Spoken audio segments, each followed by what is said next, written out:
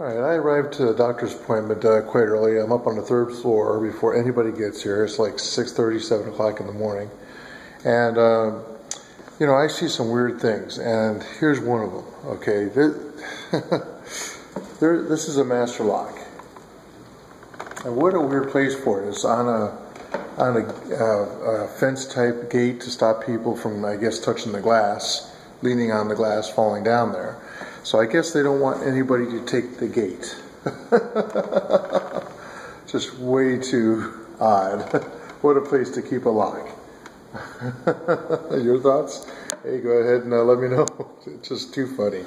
Maybe I got a warped mind. Maybe I just noticed everything. I don't know. Subscribe if you want. Bye.